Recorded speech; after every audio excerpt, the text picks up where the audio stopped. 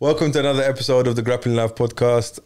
Today I'm joined with Dr. Amir Eslami and the Desert Lion, Khalid Ismail. Welcome. Dr. Amir. Hey bro, I was going to say, I thought I'd start this off because I haven't spoken to you about this. Have you guys seen Top Gun? Yeah. Maverick? No, I haven't. Yeah. Have you seen it? Yeah. Bro, it is such a good film, man. Yeah. I haven't, no. It's like you can actually... Back in the 80s. It's how do I put this, man? Better than the first one.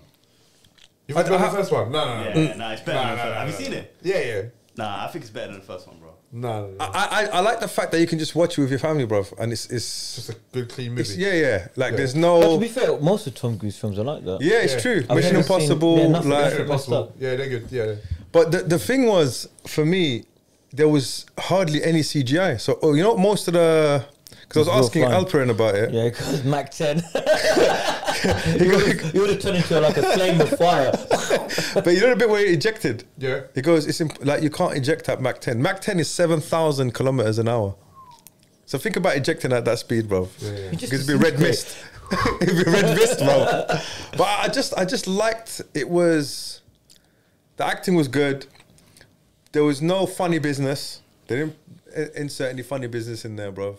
But I felt like all the flight scenes, they were all real. Yeah, they were real. Yeah. And it's kind of rare to kind of see that in a film, man.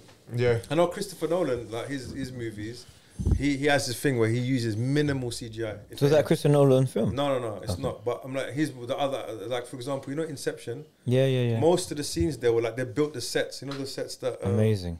So you see most of his films that you watch. Obviously, So Inception. There was obviously those bits with the streets were falling over.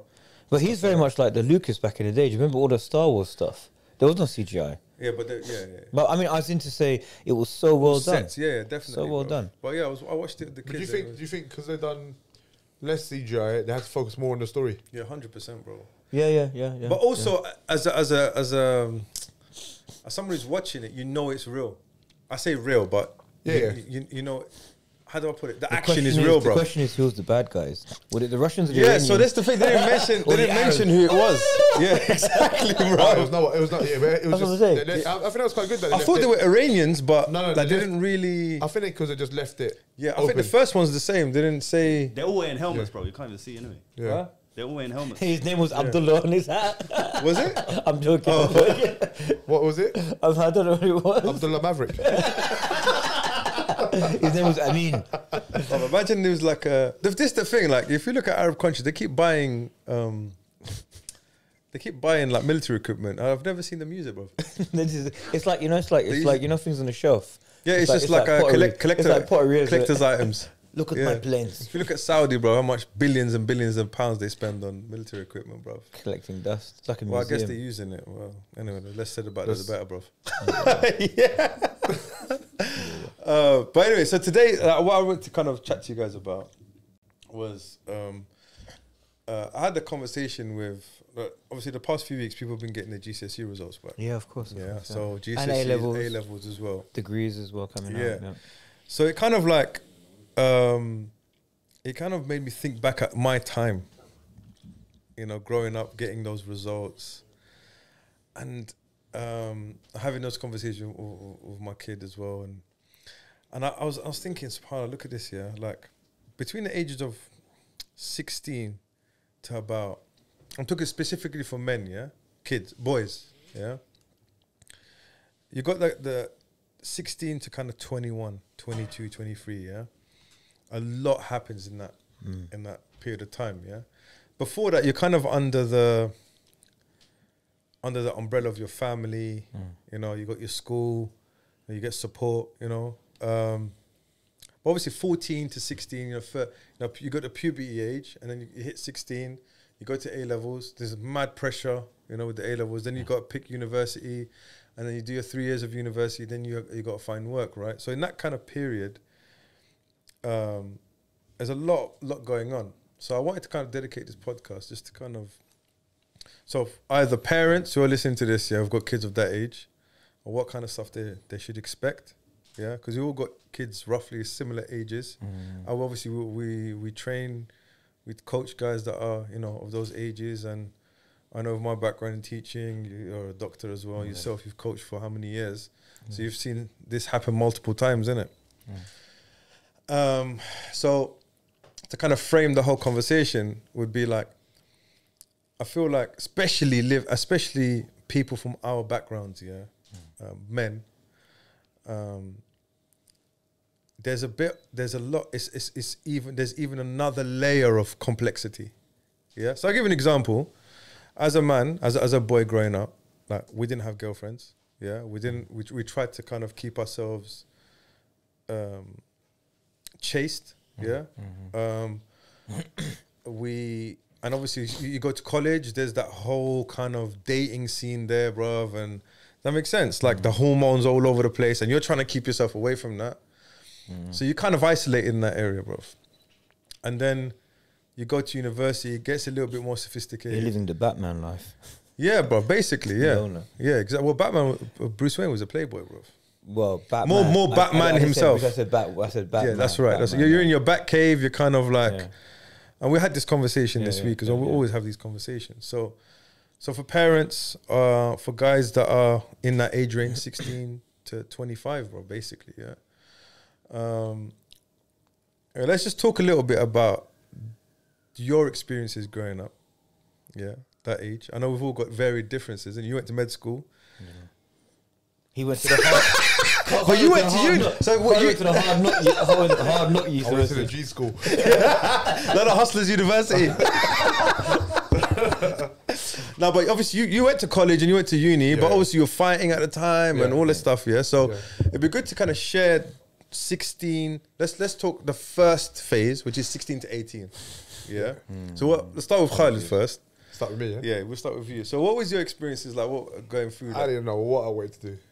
So I was actually just having conversations today. I said it's weird. From 14, it feels like up to 14, you're just playing, and then all of a sudden you just get this slap like GCSEs. You need to pass your GCSEs, and I think because I didn't know what I wanted to do, I was very unsure, and I don't think I was very academic. Like in the sense that I wasn't clever or smart, intelligent and stuff. It was just that I didn't find anything in the like stuff. An anchor to kind of, like you know, some people are artistic. Yeah, we played. I love playing sports. He was a sportsman, mashallah. I was playing sport, but didn't take PE as a GCSE. But you played very high level sport, K. Yeah, in all different divisions. Yeah. So like nationally, alhamdulillah. Yeah. So alhamdulillah. And I think that, and we didn't have the guidance. So I think that period, that time, and everyone used to think was the conventional method was you need to pass GCSEs, get GCSEs, go to college, you go to university. And I was like, I don't know what I want to do. So what's your career path now? So I didn't come out with the best of GCSEs. I come out with that 4 or 5, I think. Do you mind sharing? What you got? I got a B, 2 C's and a D, I think. Do you remember exactly what you got? Like, no. As in no, I completely... Blow, wasn't it? What about maths? Well, no, I didn't pass maths. Like what, Z? I don't even know what maths was. What about English? All I knew I had to write my name. English? No. I failed English, I failed maths, I got science, business, and something else. Okay, wouldn't you have been a great person in the American system where they said, right, this guy needs a scholarship? Yeah. Let's get him into, like most of the wrestlers that they do really well, that they got masters and PhDs and stuff. I imagine you've had that. Sure, you know, the education system at the moment. Yeah, I think because we're around people who are educators as well. Yeah. So like in schools, I always said to them, I go, you missed children like me, and I go, you actually miss. I go, it's later on in life that I started reading more books and started trying to educate myself about stuff. But earlier on, I could have done that earlier if I had some sort. Bro, you're telling me about King Henry and his 8 wives. I couldn't relate, bro. I just couldn't relate. I didn't care about his 8 wives. Yeah. Do you know what I mean? Okay, we were in eras. He didn't have 8; he had 7 in it. I don't know, bro. He must have had 4 or something. Tip of the iceberg.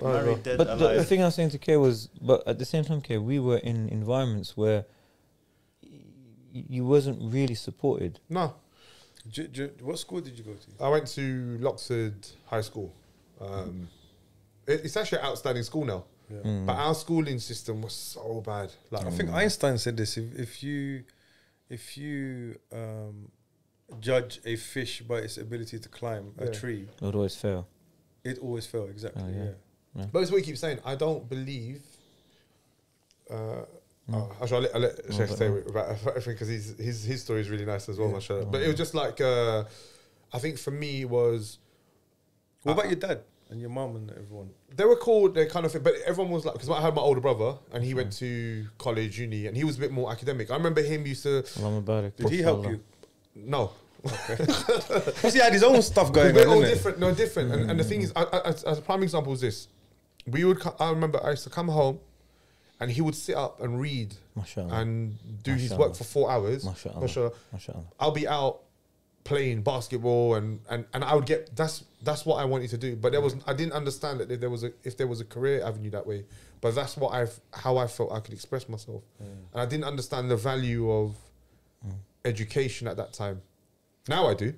Like So I think- now I tell everyone you need to learn all this stuff, but it was like at that time, I think the teachers we had and the people around us couldn't. It was a job to them. So when they met kids like us, we were all like, bro, rough kind of thing. So how are you relating to us? Like how like you'd ask them, okay, how's algebra gonna how am I gonna what's algebra gonna help My life, yeah. my life? I had they were developing the school, so I don't know, did you have the mobile bits, the little caravans? Yeah, outside, yeah. so for Because you had to go sit in those areas. Port Port cabins, So for my 3rd year, 4th year, 5th year, we was in port cabins, and we had replacement teachers all the time. Yeah. So it was like a different teacher. Another time, I remember science. I'm lucky. I'm telling you, bro. I know there's guys done really well in school and stuff, but I think they actually had that support from other people. For me personally, I didn't know how to revise. Yeah. I didn't know how to pick up. Like I even like to do revision questions. I didn't know any of that stuff. No one ever showed us. It was like, and if you had extra tuition, if you had that stuff, then it would work for you. But I think a lot of people like me and other kids Slip through the cracks, innit? and we were let down, like kind of thing. Wallahi. That's what. And So if you was to go back now, do you think you'd get your GCSEs with what you knew? With the information you got now, oh my god, bro. that's what I'm saying to you, bro. It's like you YouTube how to but I remember watching my nephew. He put a video on of a guy revising for an hour, and he sits there and he's like sitting there, and they're both doing revision on YouTube. Yeah, the guy, it's just like a video for 1-2 hours. Amazing. So it's like you got this, and then if you had to do revision questions, you YouTube it, Google it, everything's there. It's fun. Resources now for us, like, and the thing is that we relied on people to ask. We used to ask people, "Can you help us with this stuff?" And if they didn't know, Then you had nothing. because you are your surroundings, isn't it? we're first gen, bruv, as well. Who are you gonna ask? Yeah, Your parents didn't know They're about. practically just trying to keep you alive. Yeah, And so food in your mouth. They're like, go school. yeah, they'll and figure it out. Over Inshallah, there. you're gonna Yeah, somehow figure it out. And obviously, like I said to you, we might not have been the most academic. An academic is, again, I think people confuse intelligence and stuff. I got because a lot of the guys I know, bro, mashallah, they were very intelligent guys. sorry, bro. You got mint in my mouth. Mint in the mouth, yeah. They're intelligent guys, but the teachers couldn't get them. But you see, this is what they call student-teacher mismatch. Yeah. And so some people are learners in a certain fashion, some people are teaching in a certain fashion. So you have people who... Oh, yes, please. You have people who would learn... Visually. Like, literally, visually. I'm a visual Or they'll learn through, well, look, what do you reckon? Like, kind of holistic way. Or they'll learn, the dichotomy will just say to you, right, 1 and 1 is 2. Okay, I learn like that. And if you have a teacher who's very holistic and you have a student who's more of a counselling, reflective student, that's a mismatch right there. But you're like, he's an amazing teacher. What's wrong with him? Well, actually, it's a mismatch. Yeah. And I think there's a lot of that going on when we were growing up. Yeah. 100%. There was this, when I did my PGC, there was this, like, they told us about this experiment, and what they did was they got 2 classes. One was a failing class, one was a outstanding class. And what they did, they told the teachers... Can I just say that's amazing, Allahumma barik. Beautiful. Sorry. Very good team. Thank you very much, bro. Appreciate it. I'm Thank getting God you got it right at last. Got Morocco to make it. That's what you're saying about the PGC members. Yeah, so they were saying that they got like an outstanding class and an underperforming class. But they told the teacher that was the head of the basic teaching the underperforming class that class was a outstanding class, and vice versa for the other class. And their grades went up significantly, bro, because of the attitude of the teacher they had. Because he believed in them, bro. Because, do you see what I'm saying? Now the thing is with, like what you said with yourself, a student like yourself would need more resources, bro. Yeah.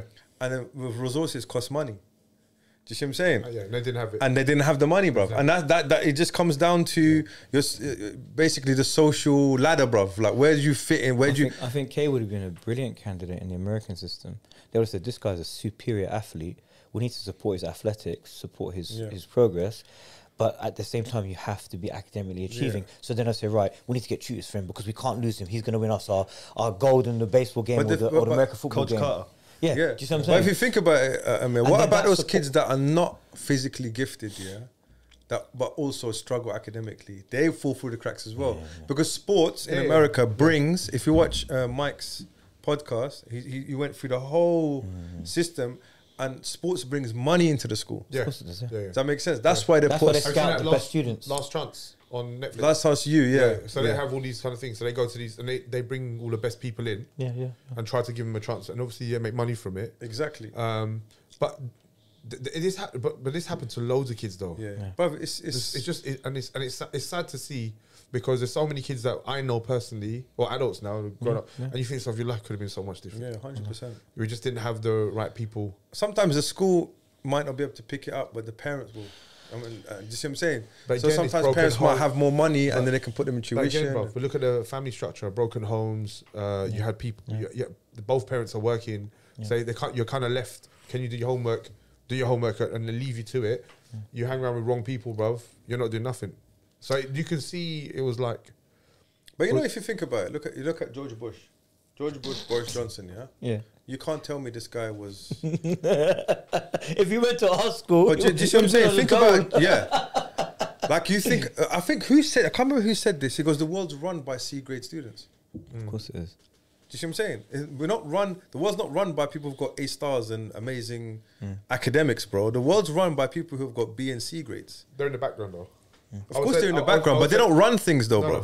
Because if you look at, it's about. But can I just say Yeah, go regarding Khalid Ismail, because I've read your training programs, your stuff that you, and that's the way your brain works, and that's actually a creative thinker, which is reflective, which is basically the kind of articles that you need to be an academic, like a superior. But no one's picked up on it, and it's just. You see what I'm saying? Like, see, I can write. I know about my own stuff.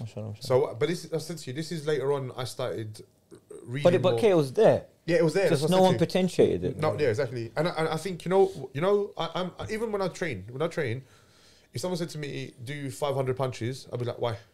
So if you can't answer that, I'm gonna do it. and I can't see how it's gonna help me to. But you see that pattern of thinking. Yeah. Is a creative mind that's actually trying to understand the problem at hand rather than just, okay, I'll do what you say, boss. Yeah, I don't do that. I've done this all throughout my life. And even like I said to you, when I would ask, so if a student said to you, Sheikh, why are you doing this move? You'll explain, okay, this guy might do this to you, and then this is, and then you go, okay, cool. Then the guy has an understanding of it. Yeah. Why am I learning about King Henry, bro? I know his history, but why? What is that got to do with my life? And to be honest, it had nothing. But imagine they put a spin on it and said, well, actually, at that particular time, there was this thing that was happening, and because of his, you're like, oh, I see why he done what. Obviously, it's not ethical, but you're like, but it was also history has. It's like memorizing facts. Like, I don't want to memorize facts. Even like the Romeo and Juliet story, for example. Boy meets girl, this stuff, but you could talk about like the family gangs and all this stuff, so, like, and that would relate to today. But it'll be like, you just need to learn it, and it was like, okay, and I think It's how you package it, isn't it? that's what happens. So you're not able to relate. Interesting what you said about that. West Side Story was about. That's how they turned it. Romeo and Juliet was basically about the two gangs. Yeah. Two like Sicilian, whatever they were, gangs. Capulets and Montagues. Yeah, but they put it as a gang kind of. There changes. What was the other one? Macbeth, I think it is, where they had a similar one like that. Do you remember it was done on there was one, the BBC did the production on a council estate, Macbeth, but on a council estate. Yeah, but it was so good, bro. But it is what it is. And the teacher made us watch it, and I was like, right, this, I was able to digest it. You can actually reflect it. And that Leonardo DiCaprio film. Yeah, that was good. That was so good, man. Yeah. Was that Did you watch it? Rumblefish? No. No, that Romeo and Juliet, but Leonardo DiCaprio one. Yeah. Yeah. Rumblefish. Remember Rumblefish? Do you remember Rumblefish? Rude boy. Are What's you alright, Rumblefish? bro? Have you seen Rumblefish? No. It's a really old film. Jack, pull it up. Rumblefish. This was one of the original. Rumblefish. You know, like Reservoir Dogs style. This was one of the original ones. It's got some old school. So you went from Leonardo DiCaprio to this. How'd you get to that, bro? No. This film was like about gangs. Oh, really messed up. Was it in the night, Late late 80s? I was like 80s. So when the Warriors came out, all Warriors, that stuff, kind of era. okay, Yeah. Anyway, so I just thought I'd pull it Okay, up. no, you went left, bro. I was like Rumblefish. Rumblefish. So I don't really want to have this academic debate, yeah, because I think that's part of it, yeah. But I think it's more of. We'll get to you, Amir, as well. I think what I want to get to by the end is what's going on here mentally, bro. Yeah. Just the coming of age. You know Okay, that coming yeah. of age So for kind me- of thing. so- Yeah, so- that's so for me. I think I was still young. yeah. In my head at 16, I didn't know what I don't know if I was young, but I didn't know what I wanted to do. Then I took a year out and started playing professionally a sport, and then that place closed down. I went back to studying at 17. Still didn't know what we'd do. Started A levels. When the back when you were still doing kickboxing and stuff. I was still fighting, yeah. Still So fighting. How did you get into A levels with those grades? No. So what happened? I went to college, and then I had to resit maths. So this is what happens now. So that that GCSE where I didn't know what I wanted to do caused so much Big trouble. backlog Wallahi, later on. yeah, So now yeah. I started. Okay, I want to get to college. Okay, you can't go to college if you want to do A levels. You need to resit maths, English. So to resit maths, English. What a like an obstruction. Like I don't want to do that again. Yeah. But that's why. And the thing was though, it was like because I was trying to do the pro thing in between. At 16 to 17, it didn't work out. I wasn't getting where I wanted to get to.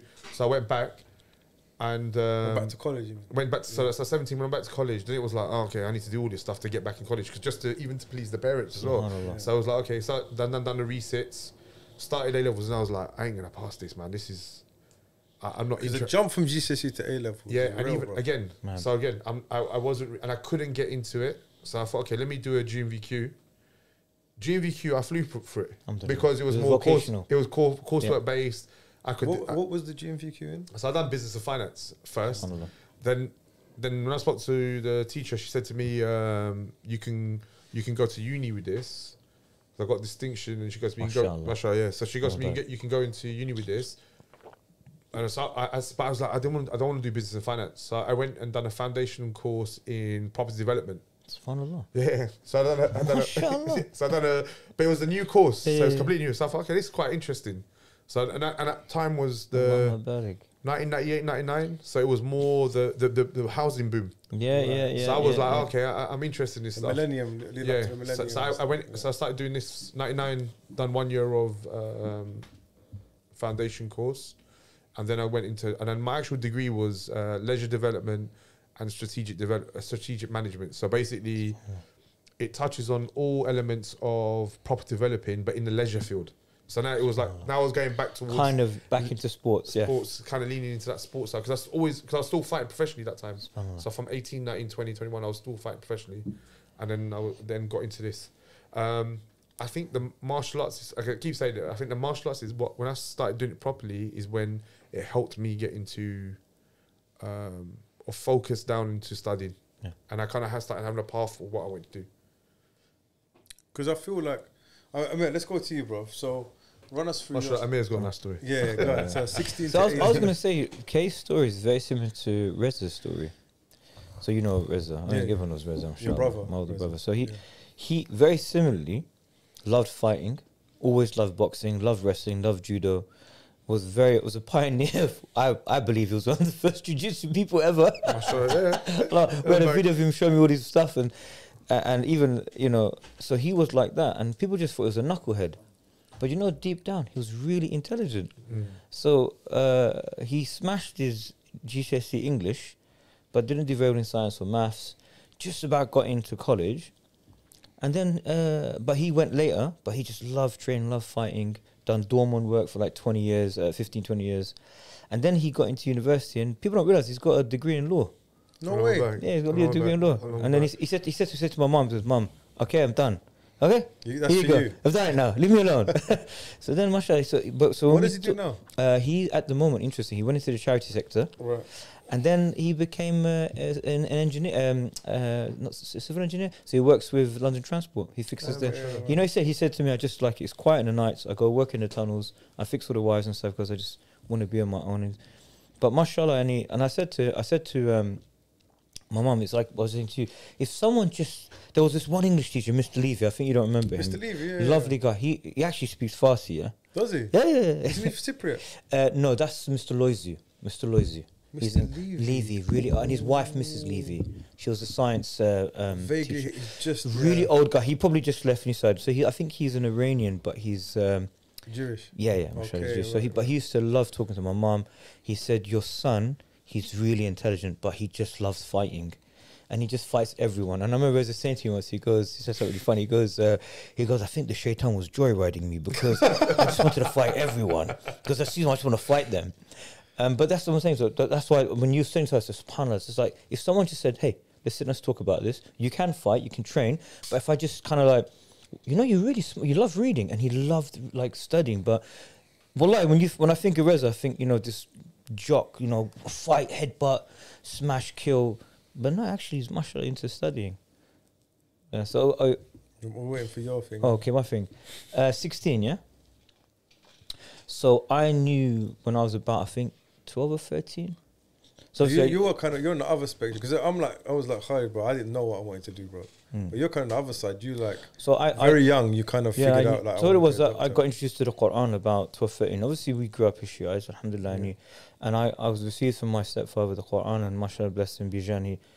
And I would read with him. It was all in English, and he'll try to teach me bits and pieces. And I came across this ayah that blew me away, right? And obviously, as a kid, you think you're a superhero, yeah? And the ayah said, if you save one life, so you save the whole of mankind. And I just went, I can save everyone by just saving one person, right? And my mom used to tell stories about back home, to always bust the gut in your soul will just get so upset. Yeah, her sister died this age, her brother died. People just dying from famine, from just, I think her sister died of dehydration because there wasn't any IV fluids. Just ridiculous stories, right? And I just went, no, I can't do this anymore. I need to save a life. And that was it. That's how my brain patterns worked. And every year I was thinking, I want to be a doctor, And wallahi, every time I mentioned it to somebody, they would say to me, nah, but no. And first he'd say your postcode, E5. I didn't understand that. I thought, postcode, Hackney. And then they said to me, your single parent house, your mother's a cleaner, your father's a wrestler. How are you going to get to med school? And I was like, no, I'm going to be a doctor. And I kept on getting people just saying, you can't. I was like, no, I can, and I will. And I think when I got to GCSEs, alhamdulillah, by the grace of Allah subhanahu wa ta'ala, smashed them. Went to A-levels, and it's interesting, I had this conversation with my kids. What about your other problem that you have? If you don't mind sharing. Yeah, sure. If you don't mind sharing. But I would love, it's important that people know this. So for a long time, I actually thought I didn't like English. So, that's a good point. So alhamdulillah, all my GCSEs done really well. Mohammed, you don't know this, but he's going to say no. About what? All right, go on. So I just scraped through my English with 2 Bs, like literally like skin of my teeth, yeah?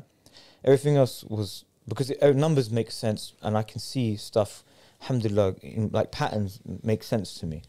And then I always thought I was, because I'm foreign, I don't like it. But I used to see Reza reading, Mashi, and I was like, I don't understand why I don't like reading.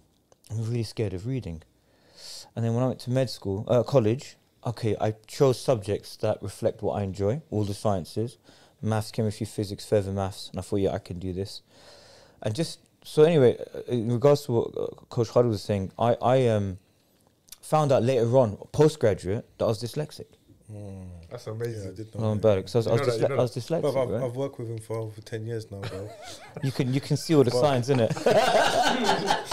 I'm not saying it in a way where the guy's a doctor, bro. Yeah. No, can I say it? But I'm like, bro, how the hell are you spelling a car with a Z, bro? How does that work? Can I say what it was? Because it fits. Because it fits, bro. It's not even spelling, bro. It's more kind of like. But I look back, and I realise actually I was, because couple of things. So one example was when I used to message my wife on CFAX, because we never had email back then. Remember we had CFAX, right? Bro, Just messaged listen. your wife on C-Fax. Listen. Guys, listen. just so you know, if you're born before, I don't know, after 2000, It's basically you get a teletext. pigeon and you type something and you send it.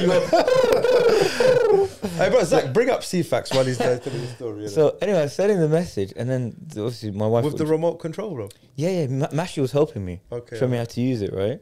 And anyway, so I did write a long message, and then she spoke to the brother who introduced me to her. So 2 different brothers who knew of me, and she said to the brother, "Can you speak English?" I went, "How dare she? I'm a final year med student." I'm an actor. Wait. But you said Mashi helped you.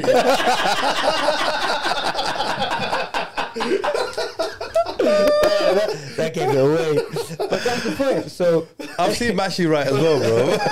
inshallah. Did you find CFAX?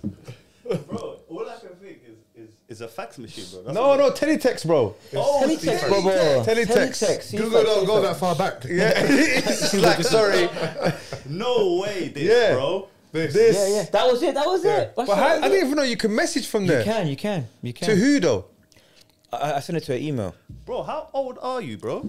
Can I tell you remember something? teletext, bro. But can I tell you, you guys are gonna laugh, right? So I never had email. We're going to laugh. Yeah, definitely. Ouch! Is it worse? Love. So I got my first email when I was 26, 25, 26. And I was What year was postgraduate. that? So I was 7. yeah. So I was 3 years postgraduate. So I was as an SHO working in palliative care. So you went through the whole of medical school without receiving or sending an email? I think I had an email, but I didn't know how to use it. I'm no joke. Yeah. So anyway, when I sat down with the consultant, Dr. Alquist, she said to me, "Right, I need your email." And I went, "I haven't got one." She goes, "Oh, Dr. Islam, stop being funny." I went, "Pat, I don't have an email." She goes, "No way." So how did you get your assignments and stuff? Everything was done either given to you in hand, Textbooks or textbooks, or you were given like so you'd go to the lecture hall and they'll tell you what you need to be done. And when you were searching journals, you went on something called Medline. So Medline's online now, but Medline back then was like, you know, those, and they come out and they got little dots on the side. You go, he goes, "Right, I need to find this journal. Where is it? Somewhere in Scotland." Oh wow! Well, I didn't go to Scotland, but it's one of those ones. You'd go to this library and they'll pull out this box and go, and you'd be like, "Here you go," and I was like, "Someone's ripped that page up, the one that I need." You know, so it was like that, right? But I'm sure there was, because when we were at med school, they were doing but also at the MS Messenger. yeah, MSN. MSN. MSN, right? So that they were like, you know, keyboard warriors back then, sending messages and having. I was like, "What are you doing, guys?" So anyway, so she got me my first email. Doctors.net.uk. Can you imagine? So that's been from then, time? yeah. Okay. That was my only email I ever had. I remember trying to convince him that we need Google Mail. no, Was it Gmail? No, Drive. No, bro. The Legion needed an email thing. He goes, "Why do we need email?" I'm thinking to him like, how am I gonna explain? Yeah, but that's the thing though. See, that's like the conversation I had with you earlier. Certain things, bruv, you just need to do. Yeah. I'm like, bro, I said to him, "Do you trust me, bro?" He goes, "Yeah." And I tried to explain to him what cloud saving the files in the cloud. That was like Rocky, innit? Yeah, it's like so yeah, exactly like Rocky. Yeah. So I remember telling him like, you don't have to save it on your computer. It's all in the cloud, and we can collaborate on the document. He's like, "Bruv, like." Yeah. So it make sense. And now, mashallah, he's like, no, for me, anything that you guys have, I'm like, just show me how to do he it. figures it out, bro. Yeah. But I'll give you an example. So choosing colleges, I went to, my daughter goes to the college I was going to go to because it's close to home. Yeah. But sixth form. Then sixth form. So I went to a few colleges, and I'll tell you a funny story. So in the summertime, we'd go for a few days to sit there and learn and stuff. And I went into the chemistry class, and the chemistry just said, and this goes to show how weird our household is. Yeah, chemistry said to us, "Right, there's a soundtrack that's going to come up with this particular chemistry, lecture or whatever. It was one of those big ass TVs. Soundtrack. There was some soundtrack that came on when this particular chemistry lecture was going on, and it's one of those TVs, the ones you wheel in and open up the frame, And he goes, "If anyone can tell me what the soundtrack is, I've been asked this question for the last 20 years. I would give them this. It's a massive jar of Smarties, right? Huge, big one. Because I've been sitting here for like donkey's months. No one ever gets it right. He just gets a brand new one every couple of months. And then the thing comes on, and I hear the sound. I was like, oh my God, I know what it is. And I don't want to say it because it's so airy-fairy. It was Pink Floyd, Dark Side of the Moon. And I went, can I put my hand up? He goes, yes. I said, I know the soundtrack. And the guy goes, excuse me. I went, Pink Floyd, Dark Side of the Moon. Because, you know, unfortunately, well, it's unfortunately, the same person who should have helped me with the Quranic studies and stuff was my stepfather at the time, who loved Pink Floyd. Oh, wow, okay. And I was listening to it when I was sitting in the car with him. And then he gave me this. I mean, so the point I'm getting, so I went to this thing called Freshers Fair, and I went, Freshers This is Fair? for uni or College. College, yeah. I went to Freshers, and I was like, okay, this is weird. There's people having like, what is this? All these different groups. And it goes, right, now go Freshers Fair and go join the groups. And I was like, What do you mean groups for? like basketball group, Oh, I this group, see. that group, singing group, whatever group. And I was like, oh. And then someone said, oh, you're, at that time I was doing a little bit of teaching here and there, some taekwondo stuff, a little bit of wrestling, just bits and pieces. And so, you do the taekwondo and the wrestling. I said, yeah. And he goes to me, why don't you open a group? And I went, open a group? I want to study. And I went, wallahi, something didn't sit right in my chest. And then I went to Hackney Sixth Form in Castellan Road, just for one day. I went there, dirty college, mash up chairs, and I sat down. Most of the guys in the class were postgrad, like they were in their 20s, early 20s, mid 20s. And it was like primary school table, primary school chairs. The teacher walks in, he uses profanity when he walks in. I was like, I'm at home now. I'm at home. I said, I'm gonna do really well here. Yeah. And that's how I chose the colleges. I was like, because I was seeking out somewhere where I could feel I'm not gonna get You deterred. could relate. But the grace of Allah, he guided me that way, right? Yeah, so, sure. same med school. Ended up going to Charing Cross, which became part of Imperial College in St Mary's, and there was loads of like trash there. Absolutely. So you spoke about how the world is run by C grade people, like C grade students. You can see it. And when I was sitting down talking to them, firstly they thought I was the cleaner. What do you mean? Because I couldn't speak very good English. I was like, hey, bros, what's going on, man? Yeah. And then obviously there was. There should be a film about this. Like there was. There is a film, Good Will Hunting, bro. Have you seen Good Will Hunting? Surprised, man. So there was these cleaners who definitely, I think they were North African aunties. They were deaf. Definitely, bro. Oh, make fun of me. No. Because I remember one of them speaking, and when I look back, it sounded like, mashallah, either Maghribi or Al Jazeera.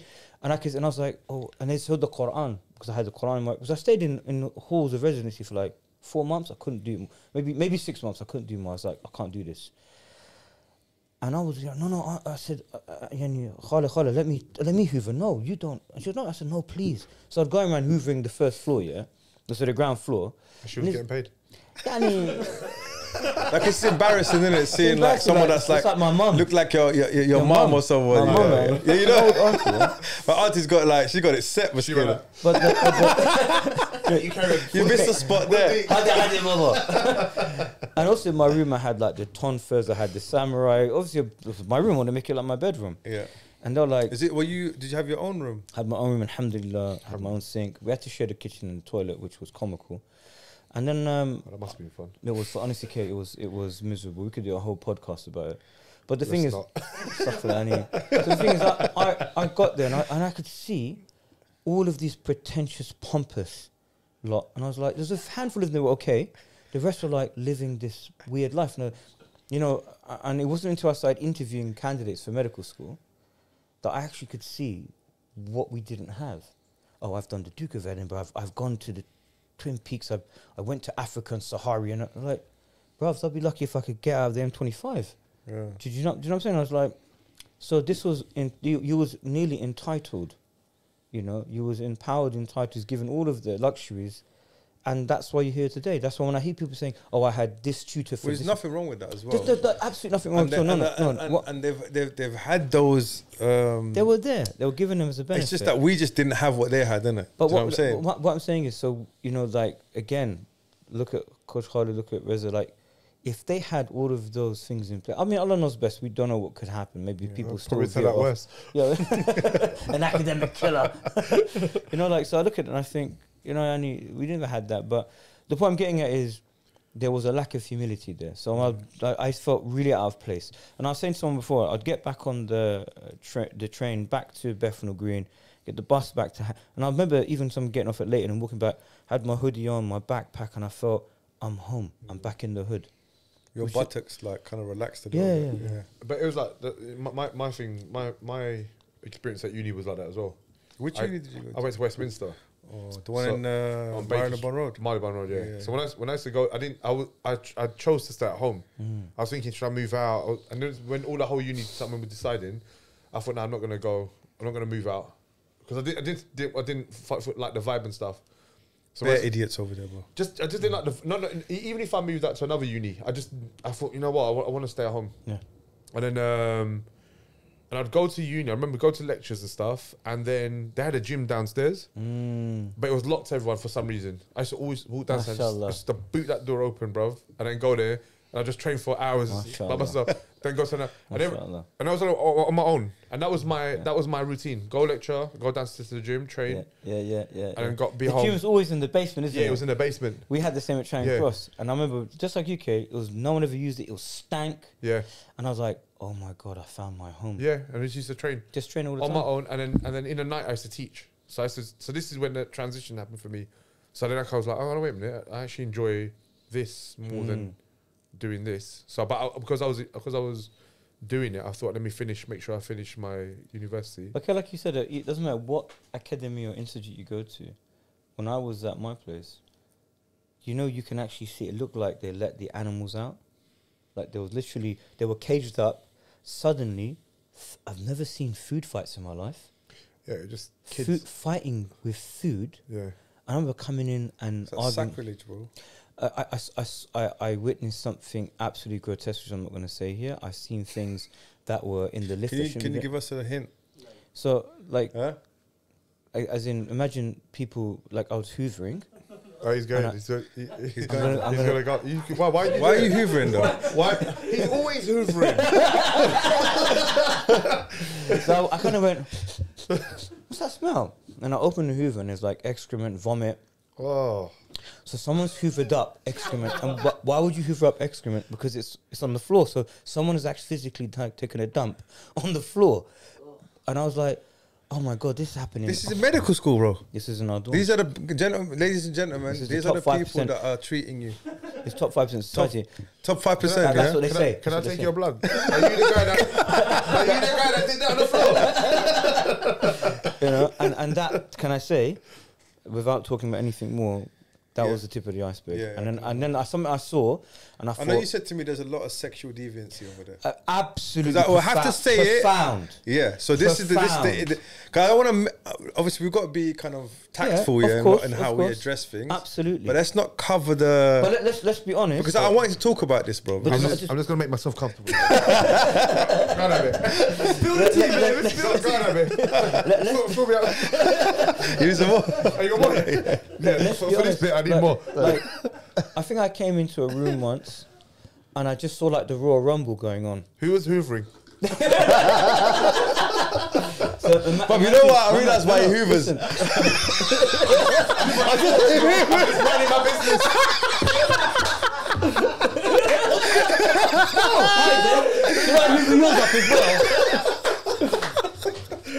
Honestly, bro. That should be a meme. Oh, Auntie, let me help you today. That should just be a meme. Just anything happens, I'm into the background. You know, Amir was hoovering at UFC 279 Live. You know when they're having that Royal Rumble, bro? Amir's there hoovering, bro. But I'm telling you, there was WrestleMania going on in that room with at least, I couldn't count more than maybe 20 bodies, yeah? But you had enough time to count? As in, I get it. I've already counted that guy. Oh, those 2 legs. Oh, that's 1 leg, sorry. So I remember going, okay, I'm going to hoover somewhere else now. What I'm saying is, that one, I think that was the last straw, and I was like, and I'll give you an example. Sorry, this. Like, No, it's alright, don't worry about it. I'll give you an example. Like, I'll be in my room. Imagine, by the way, I think, could we lock our doors? I can't remember if our doors could lock or not. I think they could lock. But anyway, somehow... Be careful with this one, bro. I'll be very clear. No, be very ambiguous, please. Ambiguous. Bro. I will be. on. People trying to come into your bedroom. Yeah. And you're like, can you leave my room? No, is that no? And then what happened was, they started thinking I was obviously eccentric, off-censor. Yeah, off-center. That's the only thing I could put it. And then I acquired this strange nickname, which I won't repeat. The Hooverer. No, something else. I can't even say it. No, something else. That I was told by another person a year above me, because I was very like, that's wrong, don't do that, that's immoral, don't do that. Oh, right. Like a enforcer. I know there's another word in front of it. Yeah. I won't say what the word is. Yeah, that's fine. Yeah, so I was like, okay, I got that name, and I just, it was just. I keep saying to my mum, we said with each other, right? We kind of born in the wrong era. Yeah, I would have been like, on the back of a horse with an axe and a shield. Because I had a conversation with one of my kids the other day, and wallahi, he said something to me, I was like, bro, I felt exactly the same thing, man. I remember when I went to college, I went to all boys school, yeah. There's no girls, so that's what generally happens in all boys school. Exactly. Well, can I say? So there is Red Bull. You gave me Red Bull earlier. Sorry, guys. But the problem with that, when there is a female teacher, she's sexualized. Yeah. And I had it in. This was before you. I think even before you started. I was in year. So you came when I left. Yeah. So I was year 11, and this poor, I don't know what she was thinking, and obviously there's no excuse for it to happen. But be careful with this one. This 4 substitute ladies came. No, the police involved. Everything came in, and obviously this is how it used to run in our school. I was the head prefect. So the teachers would call me to deal with mad students. Yeah. So they come in, someone give us a hand, I've come in. And this woman's run out and she's holding on to whatever's left of her clothing. And it looked like a pack of animals going, What Yahoos. Yahoos. What happened was, I think one of the Turkish boys or one of these off the boat boys, I think he slapped her somewhere. Yeah. And then it was like a chain reaction. Oh, wow. Because she didn't deal with it, they were like, basically, all the animals came out and they just started going for her. This is mad, bro. Can you imagine? Where was this? Homerton House Boys School, which is now a really good school. Everybody's closed down, bro. So it became the academy. The academy, bro. Wow. I witnessed stuff in school that was like, you would never. And I remember, bro. So the thing is, so remember, you have to understand. There was no imagine. There was no social media. Yeah. There was no internet. Nothing. This is just super wild, dysfunctional kids put together. I'll give you an example. Like then there was Clapton Girls down the road. Yeah. And I remember a bunch of these girls, at least 20 of them, came down to the school to beat up one guy who was, I think, dating all of them. I don't know how it was happening. And imagine these girls were blocking the police cars. Wow. Said, what are you going to do? Come out then. And I was like, and I remember looking, thinking, wow, there's some maniacs in this place. But the reason why I mention this is because, like, obviously, like, from our upbringing, we kept ourselves to us, especially with the opposite sex, bro. You keep yourself to the best you can. So you kind of think about your hit puberty. You've got this stallion inside you, bro. This wild horse that you're trying to tame, and you have no idea how you're trying to do. But you tame. You listen. Your dad, is telling you. I just used to hoover. Yeah, and bake cakes. And bake cakes, bro. Bake cakes. But then you hit college, bro.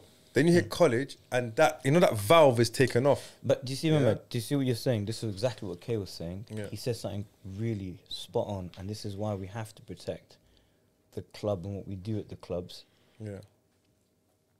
We use sports. Yeah. To level out your hormones, bro. Mama, do you know once 100%. you've had a mad session, a grappling, you get home, you're just like, I'm smashed. I need to go to sleep. Now imagine you didn't use that wild. That mad potential energy, it's gonna hold you to ransom. Yeah. But also, it can either it will rot as well inside you. But also having right people around you. So I think that's the most important, because then you have, like I said to Amir, mashallah, I'm back on like I said to you Wednesdays when I come to teach allegiance and stuff. I said I have raha. Yeah. Like even the environment that we've created. And you guys have created, mashallah, is something that is you wanna be around. So that for me, it's like that's a good environment for young kids to be in. And it's like, because when you're at college, you're a little, the reins are released a little bit. That's what happens. Yeah. It's like, okay, Normal uniform. Yeah. Unless you go to certain colleges. yeah. I mean, but it just is that even if when it's like, oh, I'm a little bit of an adult. Yeah, that's it. They start getting there. You know what you said. The stallion starts coming up, and if they're not grounded in who they are and what they stand for and stuff, that's where you just go. Oh. Yeah. And that's the thing. I think. The conversation I had was, he said to me that he felt alien. Do you understand? Like, which is a good thing. Everyone's there on their phone. He said to me, everyone's there on their phone. It's good and bad, but it's technically. But I'm saying everyone's there on their phone. They were like all this stuff, and he doesn't have a phone. Yeah, by choice, not because we can't afford it. Yeah, it's good by choice, bro. Yeah, that's cool. And I was like, bro, I felt exactly the same thing. I felt exactly when I went into college the first day. I see all these girls. By the way, they come to school like they're going. It's London Fashion Week, bro. Yeah, it is. Yeah, so everyone's dressed to the nines. Yep. Yeah, and again, you can't keep up.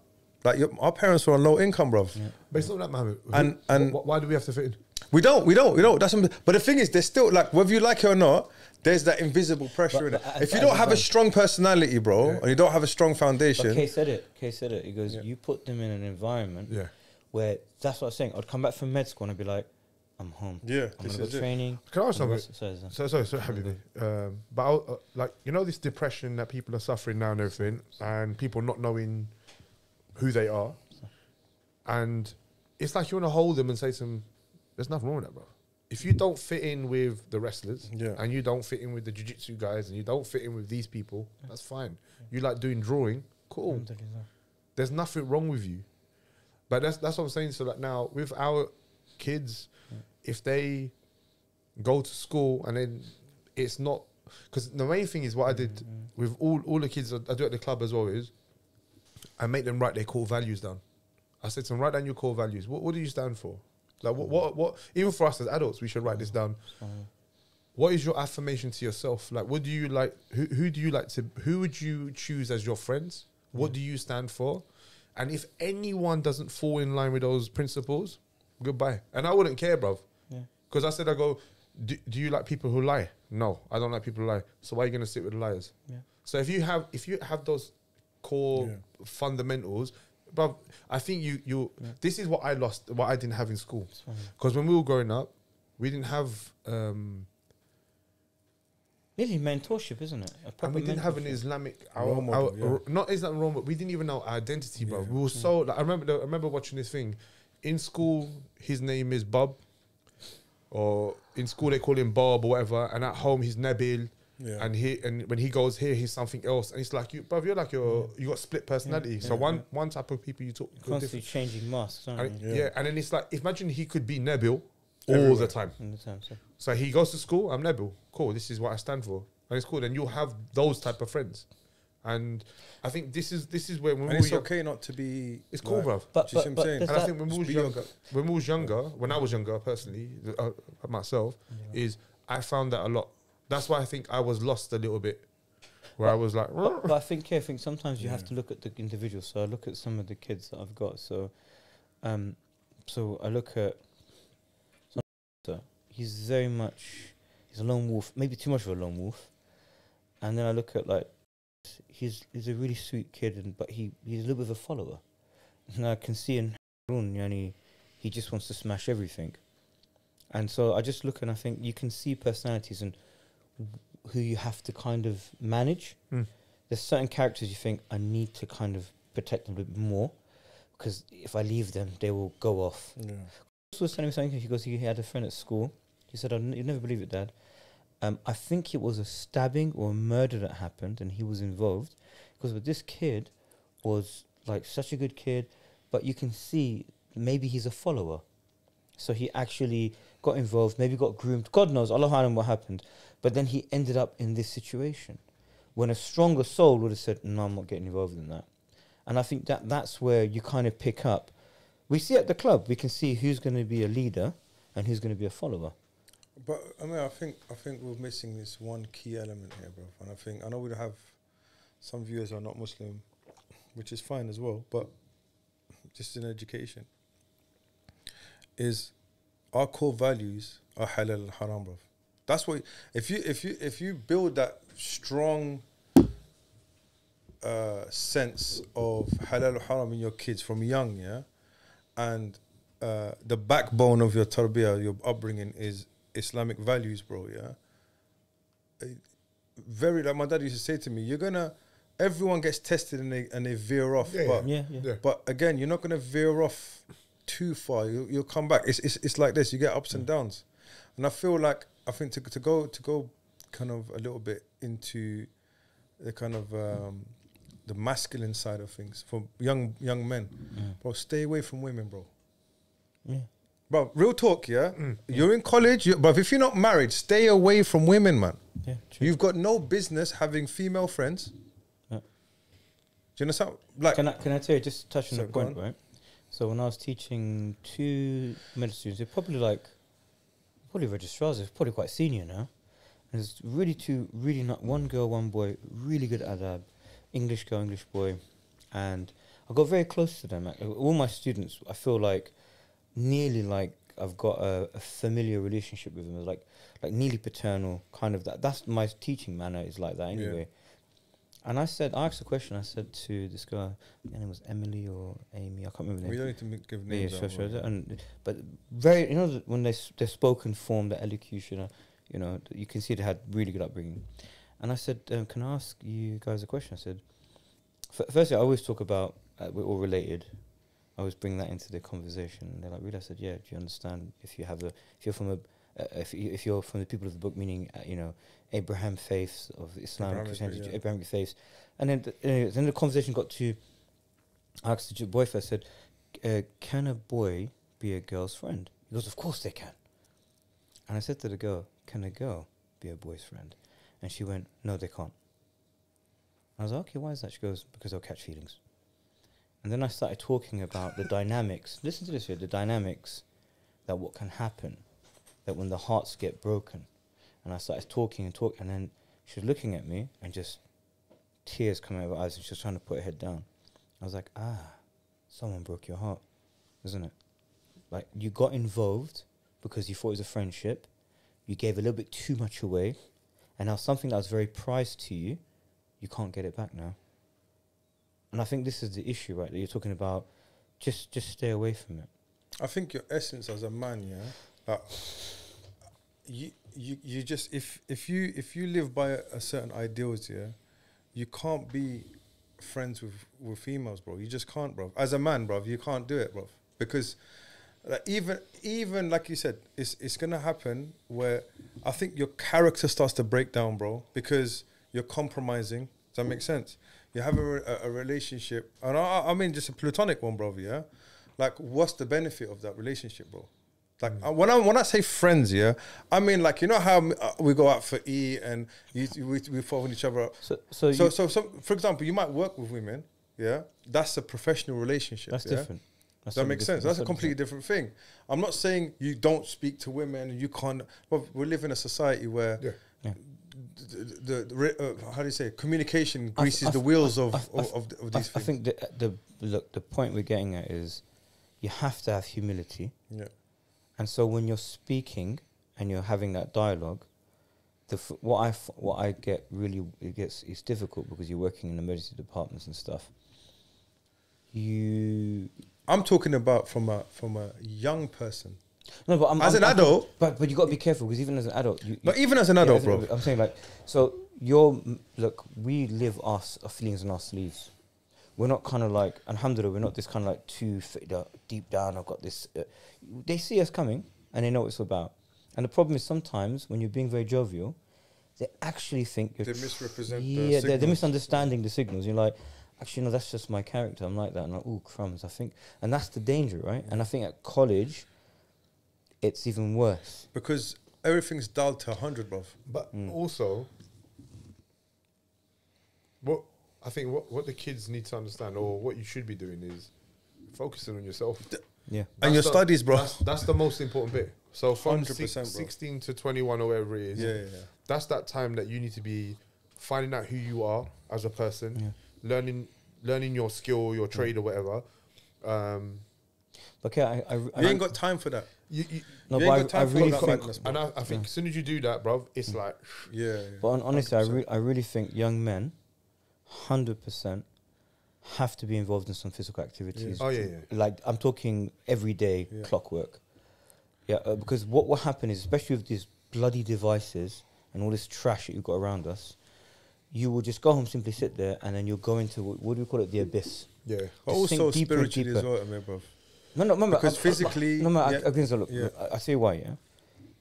Yeah, definitely spiritually. Yeah, but this one I wanted to talk to you about, and Kay maybe afterwards, about having some kind of program where we can work with the youth, and we were going to do it anyway. Go away, do a wrestling a couple of days away, but look at instilling goodness and relating goodness. So I'm thinking we've lost a lot of kids along the way, and we've allowed them to veer off, but they're still in our club, and we're very close to them. And I think that's important. So spiritually, you're right, instilling it. But I'm saying in the practical now, if they're not involved in some kind of, I believe more so combative sports where you lose your personal space on a regular basis, grappling is probably the one that does it for me. And I like, it got to the point where it became addictive to me. And it kept me so grounded, like running, swimming, wrestling, training, competing, and I couldn't do anything else apart from studying, and I love studying. And it was just like, and I look back and I think, subhanAllah, Allah subhanahu wa ta'ala kept me like this because 100%, if I got involved with someone, unfortunately, not being North African and being very Persian, I probably would have ended pouring my soul into that person and then being destroyed at the end of it. Do you see what I'm saying? But also, you compromise your spiritual element, bro. course You you do. compromise your deen, bro. And that's the thing. It's like, the reason why I say stay away from women, not because I'm saying they're evil, bro. Like, I would say the same to women. Stay away from men, bro. If you're not I married... stay away from women as well. But you see what I'm saying to you, bro? Like, because I feel like there's a reason that, like... Look, when you're trying to achieve, like, bruv, like, we've got such a small... There's that Afro-Caribbean, the black presenter who does the thingy show. He has two teams talking. What's his name? He's got a bald head. He's a really funny guy. Little moustache. Mr. Motivate. No, man. Chris Akabusi. Bobo is American actor. Bruv. They asked him a Chris question. Akabusi. They asked him a question. They said, "Can a girl be a friend of a guy?" And he goes, What's his name? Steve Harvey. "Yeah." He goes, "Let me tell you, the minute he gets Steve a Harvey. chance to slip in, he will." Yeah. Like, yeah, makes sense. Yeah. But like, well, that 95-year-old advice, the guy. Oh my God! You're not fact. Let's not repeat. But that's not there's good. an element of truth Yes. with what he's saying. Yeah. But the thing, Chasing women and having it's gonna disrupt. because I remember there was, when I was in college, there was a group of people, that literally that was their goal, to get the girls. just chasing women. It was almost like, and part of me was like intrigued by it, but part of me was like, Bob, this is, I don't understand it. I get, because I like giving up your essence like that, bro. Do you see what I'm saying? I felt like it was like pulling your power away, bro. Do you see what I'm saying? Being able to say, you know what, I can, but I'm not gonna do it. But it's not that though. It's not that's not that, but I mean, what I was thinking is that if you can get a hold of these kids and see, the problem is, as parents, I think what you do, you start letting the reins go at that time. Where I think that's the time. Yes. That's the time they need the most guidance. And it's like that point you need to start saying to them, look, this is it's like, imagine a young fighter who's just coming to money. Yeah. And he's like Look at Mike Tyson, bro. Mike Tyson. So imagine he lost all his guidance kind of thing. So imagine you had someone who just come into money, young fighter, king of the world, champion, all this stuff. He wants to go buy cars. But if you've got someone around him saying, you know what, Stop that. let's invest this. Let's put it here. Let's do this for later on. He won't understand at that point. Yeah.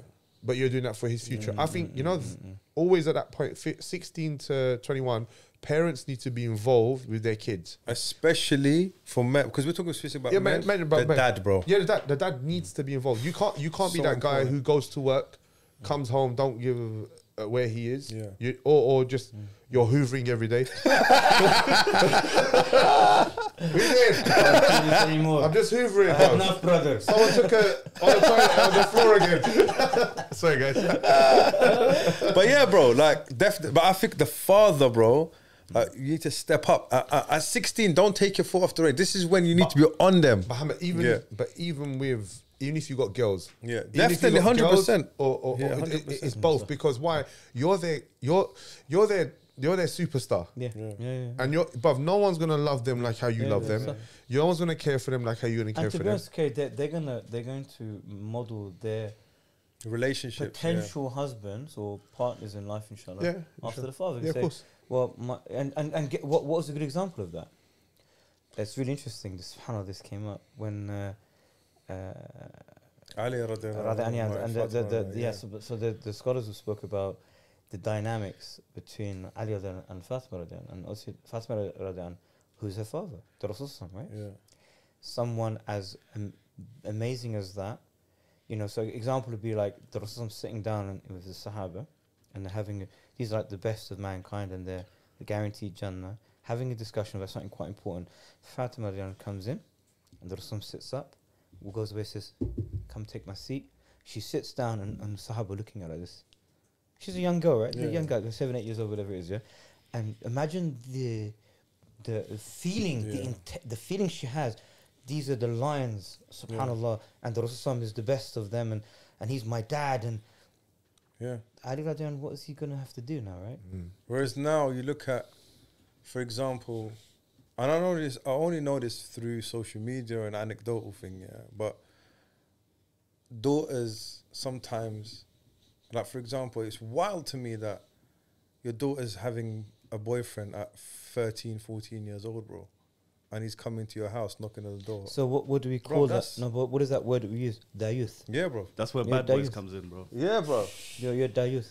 How can you let someone? Firstly, That's mad to me, bro. That's I don't know how that works. Secondly, you're smiling at the guy in your house. Thirdly, he's doing whatever he's doing in the bedroom.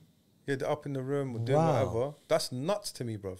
And on top of that, forget that. Like, you look at. See how Kay's been really quiet right now. Have you seen that? Den of Thieves. Have you seen I was that? looking at Zach. Don't put me on camera, bro. Put your button. Yeah, no, no. This is what I happened. wish I had the button. I wish I had that button, bro. You know what time it would be. But yeah, it's like, and the thing is, I think when you look at men as protectors of their daughters, and their women folk, that creates a barrier. Why do women see it? Because I see it a lot. Why do women see it as a negative thing? Like, I don't need a man to love. It's not about that. It's about having layers of protection, bro. Wait. Can I just okay? Let's look at it. Okay, fine. Why do I need men?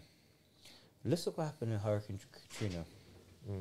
Now, I was listening to a report on BBC. I think it was one of these radio channels, and it was so interesting. A woman called in. So they put all of the survivors and people, because the hurricane smashed everything. Yeah. They put them in the Super Bowl because the walls are quite, so it was probably the safest, like a bunker, right? She goes, it's an English woman. She's calling in saying, I think she had her husband, her sons, and other menfolk around her, had to build a wall around her when she was walking around. And they said, why? She said, because women were being ripped and ripped then and there. They were being ripped in the Super Bowl. So unless you had a wall of men around you, okay? Not a wall of women, a wall of men, you was going to be attacked. When I done refugee work, I couldn't understand what there was, this thing that they told me. They said, we're handing out. And I went, why? Because we will tell the women, if you're getting, at least give the... No, I don't think you're even allowed to say, bro. Sorry. Zach, you're going to have to bleep that out. Bleep that out. Wait, he said grape. You're going to have to So, bleep that out because we're going I'll- to get demonetized, bro. I'll rephrase it. So when they were going to be abused, can't we say that? Just say abused. Okay, so anyway, they were told to hand this across. Yeah. so it would stop them falling pregnant, or See, now you're gonna have to cut this whole bit out. You just censored the whole thing, bro. Yeah, because bro, you get demonetized, I fam. know, bro. It's important. It's gonna be like one nigga. Zach, you're gonna have to cut the whole thing out. You're gonna have to cut the whole thing out. Yeah. But okay, let's turn up to the bit talking about what were we talking about? Super Bowl. Super Bowl. Okay, yeah, Super Bowl, yeah. So Yeah. So obviously they'll be They'll be assaulted. being assaulted. Yeah. And so they need Wait, men wait, to wait, wait, wait. Can you start from? Super Bowl. Yeah. Okay. So with Hurricane Katrina, they had everyone put into Super Bowl because at that particular time, that's probably the safest place to be. Yeah. And she said we had to build a wall of men around us when we was going anywhere, going to the toilet, going away, because we were being assaulted by other men. Yeah.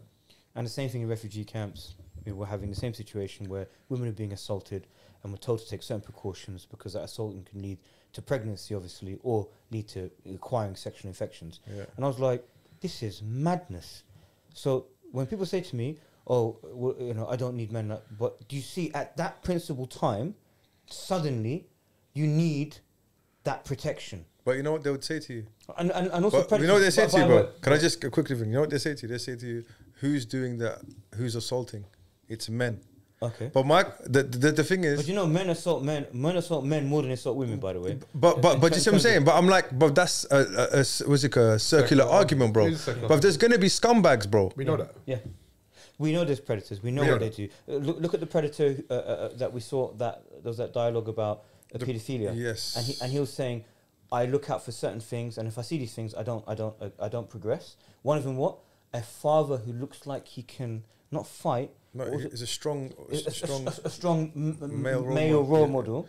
Because then I'm like, this guy's going to put up some pressure. If he's not there, that child is going to be frail. more vulnerable. And yeah. more vulnerable, and as a consequence, I can actually become I can acquire him for whatever Yeah.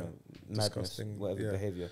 But just one extra point about the process is going back to Islamic principles.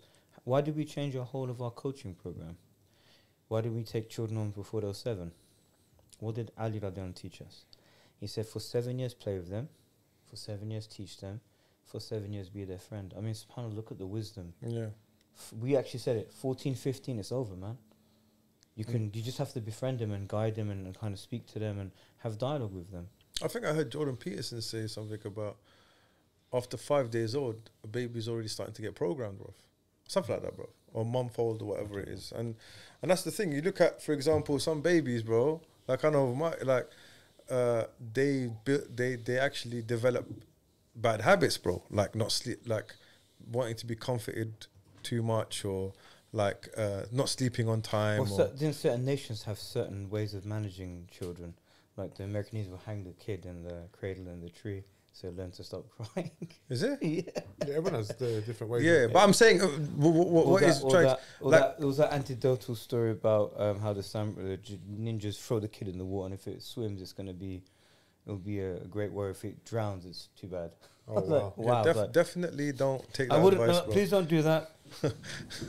But yeah, so which leads us beautifully on to kind of wrap this up, because we've got about 15 minutes left. Yeah, which is a roadmap.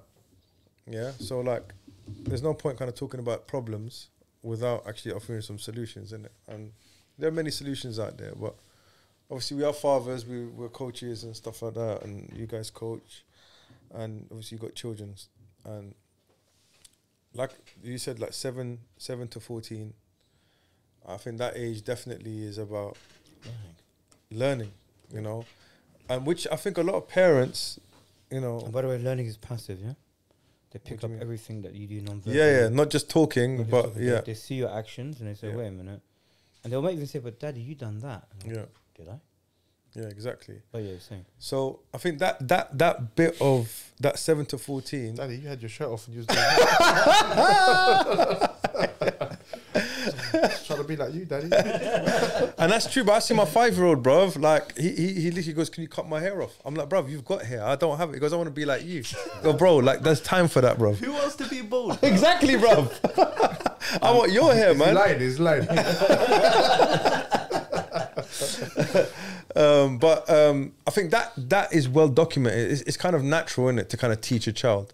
I think when it hits 14, 15, 16. 50, that's the age where I think parents start to kind of panic a little bit. I think, you know, what because I know I did, bro. But I think what Amir just said, you know, that's the time to be their friend. Yes. And you're there, you're like a guide, yeah. And don't take your foot off the gas. It's not like, oh, they know what they're doing now. But when you know at 14, bro.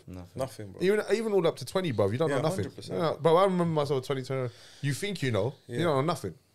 And it's like, what Amir just said there, mashallah, that time period, I think as a parent, you need to be more involved.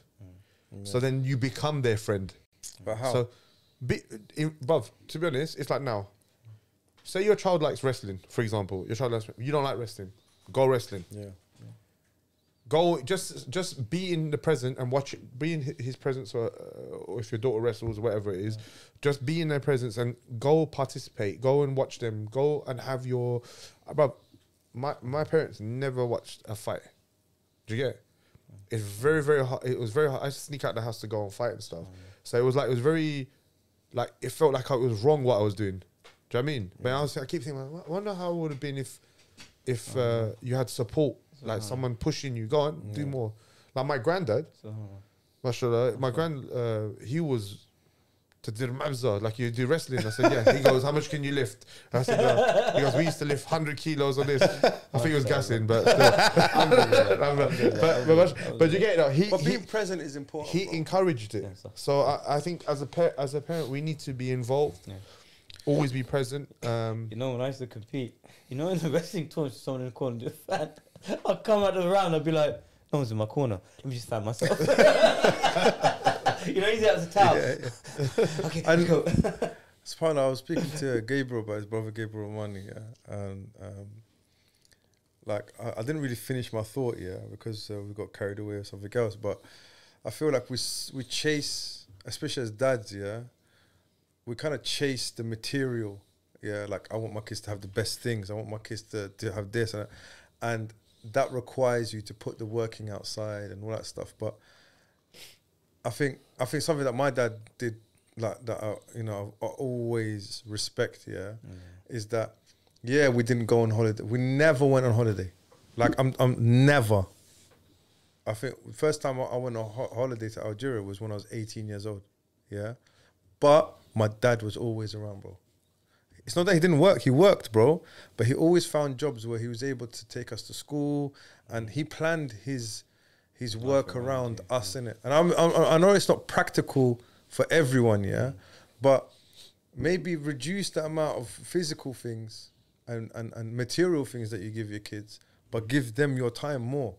I think they'll remember that more than the PlayStation you bought them, bro. Do you see what I'm saying? Life is about experiences. 100%, bro. That's all life is about. So like this moment, you had fun. You're gonna remember this. Like we never bought nothing. Never sold anything. Never had to go to some expensive place. But you remember the time that you sat with your brothers. I remember we was catch a joke about Amir hoovering everywhere. Do you know what I mean? You ain't gonna let this go, bro. I get it every time I go to Hoover. Do you like the Henry, brother? Or do you like the shark? He's never hoovered at the gym, by the way. I know, bro. I've never seen it. Recently, when's the last time you picked up the Hoover, bro? About 10 years ago. Exactly, bro. Can I tell you, before that, I was hoovering mopping all the time. Yeah, bro. The statutory limitations are over now, bro. He still remembers. Oh, in 2009, 2010, bro. Yeah, sorry, go. You were saying. So it was me, bro, who just went off time. Yeah, go ahead. No, I'm just saying, life's about experiences, and I think with your kids, try to create as much experiences as you can. Look, I haven't been away for the last 2-3 years because of coronavirus and stuff, and just other things. And at the moment, I'm not in a situation where I can travel. So I thought, you know what? I'm just going up to Central, rent out some bikes, go cycling, and we just. And But it was first, I need to see you on a bike, bro. bruv. All you need to do is Make watch. fun of me. Yeah, Hey, bring up that bear on the bicycle from In Fake. Madagascar. just bring up 2 of them. That's me and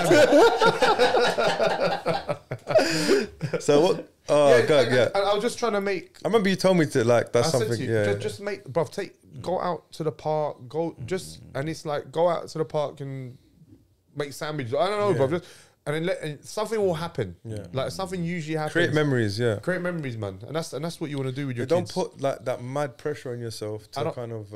Yeah, like. That's Khalid and his kids in the park, bro. That bear's too happy though. That's the. Yeah, it's too happy, bro. But yeah, like you know, I remember it's this constant pressure from, you know, especially now the young, the new generation who are on social media, bro. Like I go on my WhatsApp status sometimes, yeah. This guy's having a barbecue. This guy's getting on a plane. This guy's going to the toilet. This guy's going to the toilet, bro. He just flushed it. This guy's had a steak. This guy, do you see what I'm saying, bro? This guy, this. I mean, if I was that type of person, it would make me feel a certain way about myself and think, all right, when was the last time I went to a restaurant with my family? Remember, so the danger of that is just talking about mental mind maps and frameworks. People actually commit suicide over losing likes on Facebook. Yeah, it's a big thing about. Can you imagine that? Yeah, people are not on Facebook anymore. But go on. I know that those. It was 2009. Yeah, definitely. But I think to say like, can you imagine people actually because of a dislike or a like a function of one button. Yeah, someone's gonna. Or like a comment or like. Yeah, you know, it's crazy, bro. Like I even get rinsed on. Last time some guy rinsed me on YouTube. He said that I'm too loud and I'm annoying. You know what? Do you know nothing? No, I know what you were going to say. I just thought it. I thought what you were going to say. I know. You know what I've said, yeah? I've said it already to him. And Yeah. say it to my face, blood. Say it to my face. Just shout in the mic, bro. Yeah. Say it to my face. Keyboard warriors. Yeah. I don't mind, but you can have an opinion, yeah? This is the thing. Something, you can have an opinion about me. Wallah, I don't care, bro. But, like, you could say that to me, but you'd say it in a different way, right? Yeah. You could say exactly what you said in a comment, but in a different way. But I think in but I don't care, bro. But even in comments, you can't. There's no tone. There's no tone. Yeah. If you were saying it, nice, yeah. There's No. tone. But he goes. What did he say, bro? Loud AF.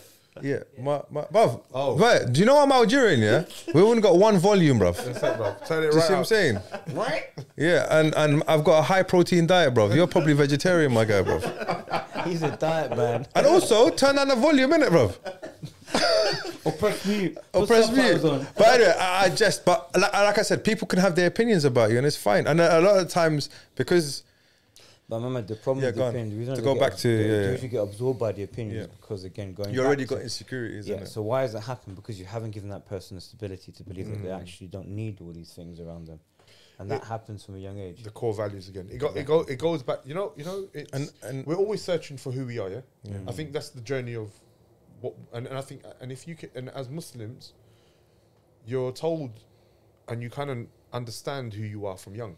Yeah. And we need to educate the kids. Okay, look, this is who you are. This is what you stand for and stuff. And then from there, help them and guide them in their life. Like I said to you, I always find kids go a little bit wayward. 14 onwards, 16. Even like training, you start seeing 16 years old. They start dropping off. They start dropping off, and it's nothing to do with studying or anything. It's to do with I can go out. I got more freedom. Let me go cinema. Let me go here now. I'm going here now. And then all of a sudden, what happens, Gary? When they get into a fight, they come back. yeah. They get beaten up, they come back. But unfortunately, Sheikh, like, you know what it is? It's like, rather than get to that stage, it's like what Mohammed's saying, is there anything that we can do early? And I think my advice would be just like try not even pull the reins in the sense of like, just be with them. Be present. Be present with your kids. And as parents, like, don't leave it. But I'll give you an example. You can tell your kids off. Yeah. You can just tell, man. Yeah. Like, they come home. But sometimes, if you're self-absorbed, you might not realize you ain't spoken to your kid properly for 3-4 days, bro. And that's when you're supposed to be present. Yeah, bro. That's what I'm saying. When be they present. need you, bro. You and not take no for an answer. Sit down and say, "What's going on, man? Like, this is not like you, man." So I think having and in them sometimes they fantasticate. If that's not, I know that's not a word. Like they blow. I've got dyslexia. Fantasticate. I just made up a word, bro. I actually did that on Thursday. Is it? I said gooder. Suddenly you became German. It is good, yeah. Good. No, good. Was it you that said this to me, bro? Like when who said it? It was Bishop. What did he say? He talked about anxiety, or because a lot of these kids they're anxious, innit? Because as a kid, you remember, yeah, you're always anticipating the future. Because you're young, everyone's going, bruv, if you don't do this, you're going to go. So the anxiety just blows everything out of proportion. It's always more than what it actually is. So remember the But saying. that's a learned trait as well, though. What's that? That anxiety, what Amir showed. Yeah, 100%. Because it's passive. So now someone in the family... Yeah, 100%. But the society, bro. But again, you know, like I said to you, we were saying 17 to 14, you're like playing, and then all of a sudden you get one tarsha, and it's like, GCSEs, oh my God, That's it. my life's going to change. And that's what I said. I go, for me, it was like, boom, like a big, massive change from 14 to 16. Oh my God, I got to study. And I didn't understand it ran away with you, bro. I didn't understand what was going on. So do you see that there's this book called Outliers? Have you read it? Yes. It's a brilliant book about how why do certain people do certain things and why do certain people not do certain things. And what they found was certain kids were raised not with core values, but raised with, you can do it, you will do it, you can do this, we can, be hopeful, yes, can. And the other kids who were actually always struggling were told, be careful, don't jump from there, you know the police will arrest you. I have it when parents come in, oh, you've been naughty, but he's going to inject you. I was like, don't tell him that. He's going to associate doctors with murderers. Like my sisters bloody scare their kids with me, bro. If you don't do this, Uncle Muhammad's going to come. I'm like, bro, why are you scaring him with me for, bro? What did I do? Because you have that bald head. You look like salt. Oh, before I remind me. Okay, remind me. Just remind me, please, before we end, yeah? I need to do something. Okay. I'll just carry on. Who you gonna buy off, bro? No one. I have to rectify something. So the point I'm getting at is that these behavioural patterns, they're picked up early. So I think, if you look at our role model, Rasul, right? How he reared people around him, there was always this feeling of you can do it, we can do it. Like even when they were making optimism, right? So the optimism was what? It wasn't just foolhardy. It was led, obviously, it was inspired. But when they were digging the trenches, right, and this was the time where they're at the lowest, right?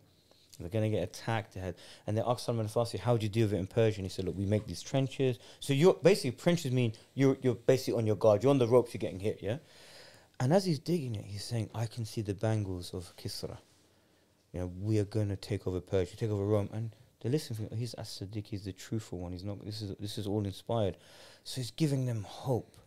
Yeah. He's giving that feeling that we can. Like, that is something we've lost, right? And I think, I'll give you a good example, yeah? So in my third year of med school, so I tell you, I have to say this, but it's really important. My mum's my number one inspiration, alhamdulillah. She's a superhero. Mum, I love you, superwoman. Allah my back. So she obviously single parent raising us, took care of us. And I came home because that evening, but med school, they were ridiculously stupid, making you do stuff they wouldn't make you do today. And I think I was taking blood from a patient who had some kind of problem, immunodeficiency, probably AIDS, yeah. I can't recall what it was, but it was something that basically can be passed bloodborne. So as I've taken the blood out, the needles hit me. And obviously you got to now inform the consultant. You're a med student, right? They've got to get consent from the patient. That's mad, bro. And we're talking about 1999, right? When there was Did you kill yourself 10 times in your head, bro? No, let me tell you, I had such bad sweats that night when I started to stay on site, right? So I couldn't leave. I had to go for the post-take ward round. Imagine, I was like shivering on the ward round. Did you speak to anyone? I spoke to the consultant. What I had did to tell them. The consultant says, right, we need to get consent from the patient to take her blood, to take your blood, send it off. It can take 3 months. 3 months? As in, not 3 months. You have to be on prophylaxis for 3 months. Antivirals. Yeah. Were you on? So I didn't take them because I was really scared to take. It's really weird, bro. It's really, really weird. And then anyway, can you just clear everyone? You ain't got AIDS, obviously, yeah. Oh, I can't look. That Dave Chappelle's like, oh my God, it's biological. What's wrong with you, man?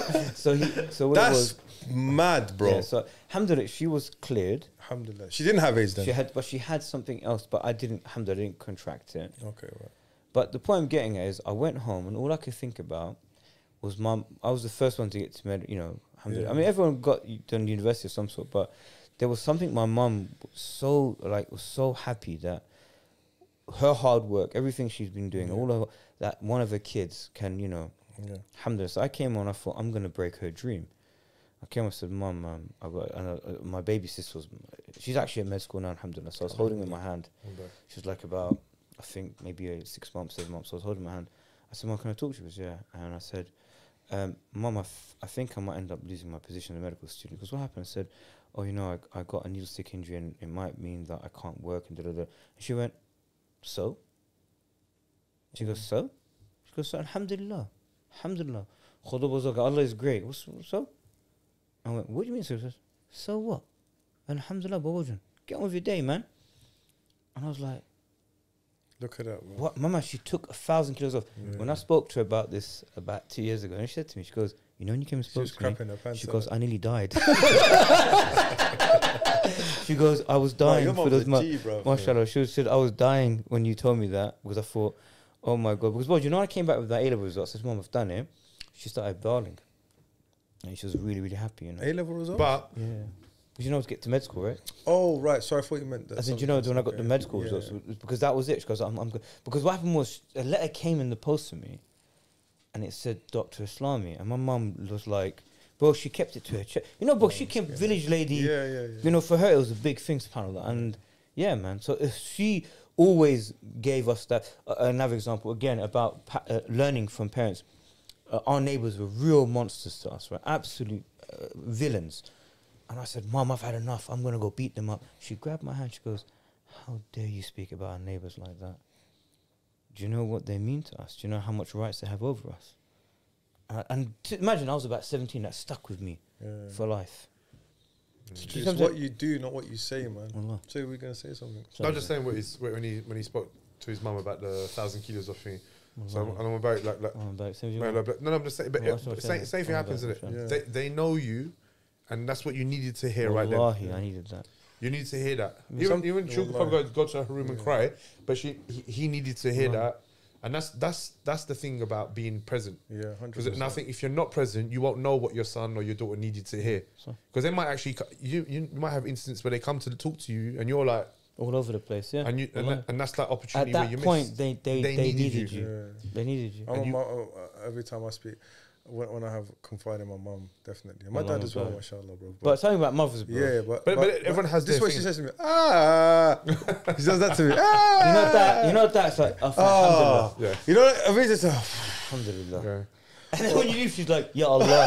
and they can't sleep at night, bro. And they can't. You know what I'm saying, bro? So, But I think all of us need that. Yeah, like I think 100%. even in your relationships and stuff. Like, bro, imagine someone comes to you in even at workplace and stuff. Imagine you came with a problem and I start crying. Yeah. Oh my God. And you And come you're with a flapping problem as well. and I start crying and you start crying. It's like, okay, bro, then we're gonna be them guys that were crying. Can we say it? Can we say No, it? don't say it. Don't say it. You might join a club or something, bro. Might join one of those clubs. Yeah. And then so like that, and there's nothing wrong with people crying, yeah. But you went there to get hope. to hope, and you need, and the thing is, that is so important. like even you know when I had the gym, and I kept saying to people, all of us run businesses and stuff, mashallah. So I think when I had the company, I kept saying to everyone, I go, running a company, you have to become a problem solver. That is what running the company is. I didn't know when I opened a gym, I had to become a cleaner, A dad, a a cleaner, a maintenance guy, a plumber, electrician. I didn't know all this stuff. I had locksmith. So and I remember certain people that we used to have working there, when an issue would come, Go to Khalid. no, they would panic. Oh my God, I don't know what to do. And I was like, yo, bro, chill out, bro. chill out. I go, you're making everyone scared just the way you're behaving. Like, because you're freaking out. Can you imagine you came to hospital? Oh my God, you're gonna die! I'm gonna die! It's true though. Yeah. But it was like, we had a fire in the electric box. Yeah. And the guy working at the time, he panicked. He was screaming, oh my God, fire. I walked in and I thought, oh my God, the whole place is going to go up, bro. Imagine an electric box now, yeah? So I said to the guy, go next door. And I was very calm. Go next door, shut the main power off. We shut the main power off and then fire went off. And I got the fire extinguisher. And it was... So good. It was literally just... That's my... that was my learning process of running a gym, running a place or business, was that you had to become a problem solver rather than Because they're looking for Adding answers. to the They're problem, looking for answers Leadership, from you. bro. Yeah, Leadership. looking for answers from you. So I was going to say, it's even happens in medicine. For some reason, we like to catastrophize everything. Yeah, that's it. That's the word I was gonna. Oh my God! Not why? fantasticate. Catastrophize. Catastrophize. So That's it's the like when you look at it, you think, what's the worst that can happen? Drop dead, right? So it hasn't happened. So what's the problem? And I think I remember one day I was talking to one of my kids, and I said to her, "What do you reckon the most important thing is?" She goes, "Getting all A's." And I went to her, "No, it's being really close to God." I said, "That's the most important. If you guys can do that, you've made me so happy." Yeah, that's what I said to my kids. I said, "That's all I want. Is just get close If to you're God." a dustbin sweeper, yeah, And you're close to God. and you're a good person, Yeah. and you remember, fear Allah, bro. All these by things. default, you can't be close to God and be a horrible person. Yeah, yeah. This not you. By being close to God, it means you're doing all of the things, having humility, loving the neighbor, caring for the wayfarer, protecting the orphan, being charitable. By default, so when I say being close to God, it encapsulates all of those things, right? But also, you're not mutually exclusive. You don't have to be. Yeah. You can be successful and have that as well, Yeah, bro. Do you know what I said to one guy I met recently, and he was talking about how he wanted to become successful, and he was talking about money and cars and stuff. And I said to him, what I find success is being content with the man that you look at in the mirror. And I go when you can look at yourself in the mirror and you're content with the person. That's a difficult thing to do, bro, as well. Bro. But that's what I'm saying to you. But that's all the values you guys just said, and that's so that encapsulates everything. So you look at it and you say, you know what, I don't wake up in the morning trying to harm people. Yes. Yeah. I don't wake up in the morning I try to think of best of people. Yeah. I try to work. I do working is ibadah. So I provide for my family. But them guys, you take your hats off, bro. I always remember watching this thing, like a man that goes to work at 6, 7 o'clock in the morning and comes back late at night, and even the women that are supporting their family and stuff, and they're doing that even though they don't like doing it, and they're going to support their families, bro. You got to take your hats off to them people. Yeah, man. 100%. Do you know what I mean? Because it's like they're doing it for you. Yeah. Yeah. So it's very important Sorry. that we appreciate these type of people, Wallahi. and then they even themselves, they should appreciate themselves. Wallahi. Like you yourselves, round of applause. That's it, bro. I remember I used to, I had to leave university because there was this kind of situation with my housing and stuff, yeah. We spoke about And this. I had to leave university and I had to get a job delivering sandwiches, yeah. And Can I ask you a question? Did Yeah, you used to eat the sandwiches? we were allowed to, but they were nasty, bro. The cheese and pickle. Yeah, those type of ones, bro. I love them. Cheese gigaba. Yeah, disgusting, bro. And I'm not a sandwich guy. go. You know, coming from an Algerian household and eating those sandwiches, bro. It's like I might as well go spit on my mum's face, bro. If I had that, bro. Do you know what I'm saying? But stuff, I would never do that. But you know what I mean. Yeah. So I remember that I had to get up at 2 a.m. So I'd have to sleep at 6 to get up at 2 a.m, bro. Yeah. And I never told my kids this, bro. And I hope they're listening. Yeah. I used to go into their room and watch them sleeping, bro, before I'd go. Wallahi, bro, I'd go in. It's like, you know, you just pluck. I'm like, I can't be able to do this, bro. I'd go into the room. I'd hold them on their head like this. This is why you're doing it. Wallah, I'd smell their hair. This is why you're doing it. And I look at my missus. This is why I'm doing And it. and I go. This is why I'm doing it. Bruv, wallahi, bruv, you know, December time, bro. Freezing cold. And then, bruv, you get to the depot, you have to load up the sandwiches in the right order, bruv. And then you hit the road, bro, yeah? There's no one about, only crackheads and foxes, bruv, yeah? And then, bruv, wallahi, when I finish at, so imagine 2 a.m, I'd finish at 1 p.m. But midday. Like I was saying. Same, I'm sure all of you... No one sees it. No one sees it. Obviously, I just found out about. Yeah, of course. As in, of you course. just And as a father, that's the sacrifice you make, innit? Yeah. Like, and I know my dad did the same thing. Yeah. I'm sure you guys did the same thing, bro. Yeah. Do you get me? But the thing is, I never expected them to kind of say to me, "Oh, well done." SubhanAllah, there's this innate kind of your natural disposition as a dad, bro. But didn't you? And I'm sure mums as well. I'm just talking about. But didn't you always believe? Deep down, you're like, as long as they're okay. I'm all right. Yeah, exactly. Like if one of them are, okay, I can't function. Yeah. But if everyone's happy, like, alhamdulillah, I'm okay. This is it. Do you see that? That's the difference, right? Yeah, 100%, bro. That you sacrificed yourself, And inshallah, we still sacrifice ourselves in the name of Allah to protect the children, to give them a good outcome in their inner being and their outer being in this world and in the hereafter, right? Ameen. That's the reality. Allahumma ameen. And that's all we're doing. And to kind of like top this off, like when you guys, so I'm talking to the boys here, bro, and like you leave school, you go to college, and the aim is here to start a family, bro. So not enough is talked about this, bro. Yeah. You find yourself a good woman, bro. Yeah. And we take the advice of Islam. Oh, young man, get married. Get married as young. Yeah. Soon. Find yourself a good woman, bro, who's not gonna compete with you, bro. Who's not your enemy or your friggin', who is your Adversary. Adversary, bruv. No. Who is agreeable, bruv. Who wants to start a family with you and have children. I'm not saying it's for everyone, but if you truly want to live a content, happy life, bro, there's nothing like that, bro. Yeah, so. There's nothing like that. That you come home and your house is warm. But can I I'm not talking about physically warm, bro. Your children are happy, bruv. And then what you have to do, you need to make yourself into a machine, bro. Yeah. Do you see what I'm saying? A friggin' savage, bro. You go, you study hard, you train hard, you make your body fit, physically fit, your mind strong like a steel trap.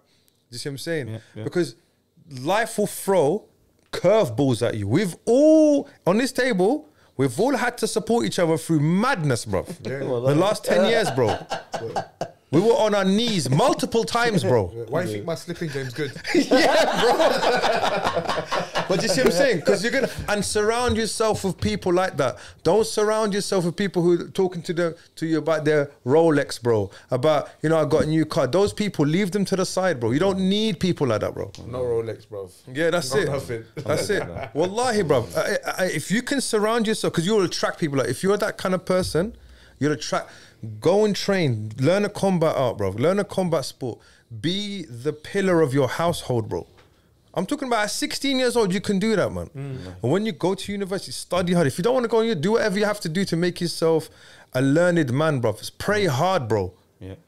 Go to the masjid. Learn your deen, bro. I'm being serious, man. Forget Andrew Tate and all these waste men online telling you how to be a man. It's very simple, man. Very simple. Do what you're supposed to do. Not what you want to do. Does that make sense? If you go through your whole life doing what you just want to do, you're going to end up buying one of these courses, blood, to teach you how to be a man. That's what it is. Do you see what I'm saying? I'm just going to tell you straight, bruv.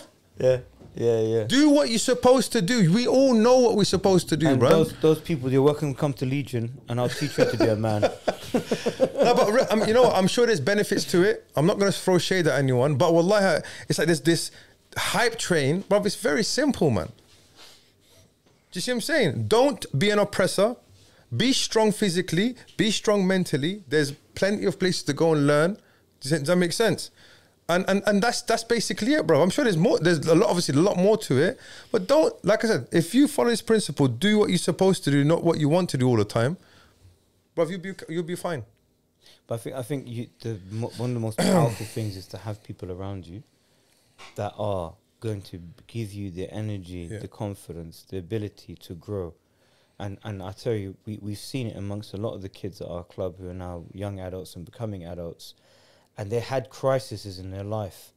And we were there to kind of be there and to anchor them and to support them. And I think if you look at that in itself is a powerful tool. And I think there's not many places that do that because they just take your money and tell you to get on with it.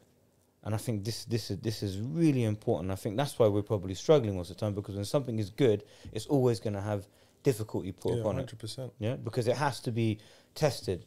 If you was going to open up some useless place selling rubbish, recreational crap, and has no benefit to, we'll probably do really well in it. But something like this has got so much potential, has got so much benefit. And I tell you, this is why we're always having difficulty at the club. Not physical difficulty, but in terms of dynamics, logistics, always having to deal with something wild and wonderful on a weekly basis. And I think that is the true testament of that place. Can I just add something, just quickly? I want you guys to do a test, yeah? And 2,750. That's the right answer, bro. Thank you. So I'm saying, if you've got people around you, yeah, and I want you to just imagine in your head, are there people that always praise you? I'm being serious. If you're surrounded by people that all that comes out their mouth is, oh, nice trainers, Hype, nice this, that, that. hype, man. Bro, that's red flag number 1. Yeah. Red flag number 2. Do you feel comfortable in telling them, correcting them when they do something wrong? When they do something that is out of immoral or unethical, yeah? If you have to think twice about telling that person that's immoral, yeah, or that's unethical and that doesn't fit with my, like you said, core values, that's the red flag number 2. Do you see what I'm saying? And if the red flag number 3 is, look, if they're only around, so look where you are in your life right now. If you're relatively successful, just wait a bit more, and when you start to dip, if they're still there, then... Well, can I add to that? Yeah, Something that Khalid said to me a long time ago that his dad told him, and it stuck with me for years. Can you say it, inshallah? Yeah, you say. When he said that, his father told him, said, you know, when you're a winner, you've got many, many fathers. When you're a loser, you're an orphan. It's 100%. Wallahi, when I heard that, I was like, that is so deep. Yeah. Wallahi, so heavy. That is so true. That when you're literally on your knees, let's see who's going to kick you in the mouth, or who's going to put their hand up and says, come on, I'm here, let me lift you up. I was going to say that just to top off the third point, yeah, it's, you know, when people, I'm sure you'll have people like this around you that, oh, you never call me, man, you never link me. You don't know those type of people, bro. Stay away from them, man. Stay away from them. They're emotional vampires, bro. Yeah. Like, for example, I've got friends, yeah, like... You forgot about me. Oh, you forgot about me, man. Where you been, man? Bruv, where you been? I don't understand. Like, is there a place we're supposed to be? I don't understand. But, like, there's people that I know. Maybe I don't even see them for 3 years. And I meet them up and we kind of pick up where we left off, innit? Does that make sense? And there's not even, like, for example, the relationship we have. Allah Mubarak, bro. Let's not start crying, bro. All the time I met you. But like for example, we don't put pressures on each You other. start crying, I'm getting up and leaving. I'm out of here. I'm going to get my Hoover and leave, bro. I'm never telling any more I'm stories. done, bro. I'm done. But like, Me and Henry are out. that's it, man. But like, it's not like you can exist by yourself and together. Does that make sense? Yeah. Like, you don't need me, I don't need you, we don't need each other, but we choose to be together, But like, and that's important. But this is what we were saying. If you can get, you know, this mentality that you've obviously got over the years now, cultivated over the years. Now that needs to be instilled into youngsters. This is it, bro. And that is important because you've grown. Maybe when we were younger, we made those mistakes, Yeah, and now we 100%. need these kids to understand. Like I said, I honestly believe this core value thing. Yeah. If you, because once you write an affirmation that this is who I am, and you write it down, it's very easy to make your decisions. 100%. And then you know who you are, who your friends are, what you don't like, what you do like, and you. But me telling a liar that I don't want to roll with him, do you think I'm gonna lose sleep over him? I'll never lose it because I know it's the right thing to do. The problem is when you don't write this stuff down or you don't know what you stand for. I feel bad. I said no to him, and then you start getting swayed into other things. I think a lot of wallahi, I'm not joking, bro. My dad instilled in us very, very early on, bro. Like, cause we saw how he's like, bro. Yeah. Like my dad, bro. Does he have friends, bro? Nah. As in, he doesn't have many friends. Yeah. He knows. He has people he knows. He's got this nose for things. I told you about certain people, bro. Yeah. Yeah. He's come up to me and said, you know, this guy, I don't like the way he moves. His eyes, They're moving. They move too much, His eyes bro. are too close. Yeah, this is too close together. And Or they're too wide apart. Which one was it? They're wide apart. but just he He knew. always says that his eyes are too wide apart. Wow, bro. What are called shark eyes? So he got like, but he has that intuition, innit? And like he's got very high standards of himself, innit? He doesn't lie to people. He doesn't cheat. He doesn't. Do you see what I'm saying? So like he didn't have to tell me with his mouth, bro. Like obviously he's had conversations with me when I've stepped out of line, bro, and he's given me. But he's never like I've had. Once I've become an adult, I realized, bro, I'm turning into my dad, bro. I realized that. And that's the thing. It's like, as a father, these are the things that you're supposed to be putting in place in your house so your son doesn't have to go and listen to Andrew Tate, bro. Real talk, man. I know we keep bringing this guy up, yeah?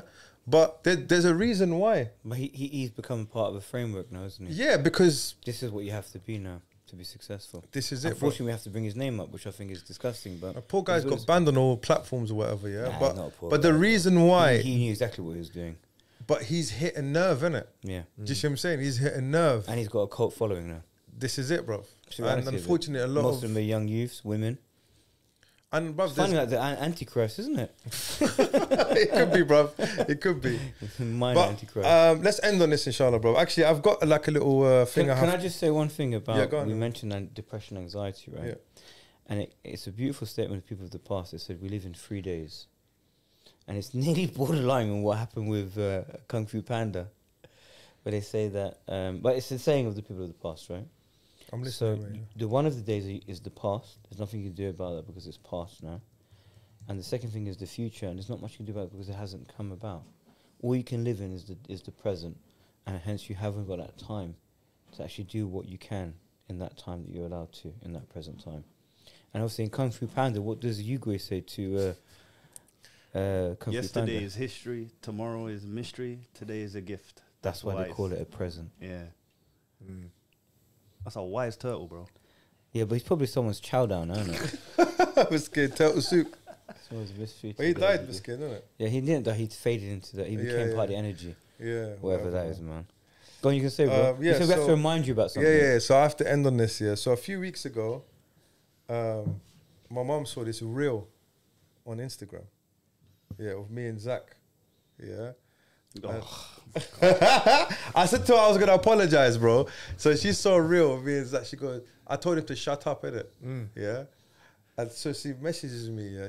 Was she in Algeria at the time? I don't even know, bro. Let me see if I can find the message. There was no need, fam. I know it's no need because obviously we know what. We're brothers, fam. Yeah, I know, but obviously your mom tells you to do something. You Do you better get do it, me? You bro. better do it, innit? So she said to me, You're oh gonna my God. Gonna get a major. She buoyed me off today as well. Yeah, she put you up. She goes to me, Salam, I'm a little bit upset by the way you say to Zach, shut your mouth, live on internet. She goes, it's not good to disrespect your brother like that. He is a man, not a boy. Mashallah. Bro, this is it, bro. Allahumma barik. So when I see, what's good, you know what she said? When I see the other brother podcast, she's talking about Dilly, yeah, the Blood Brothers. They are very respectful to each other. You didn't even leave Zach to speak. There need to be mutual respect, even if he's younger than you.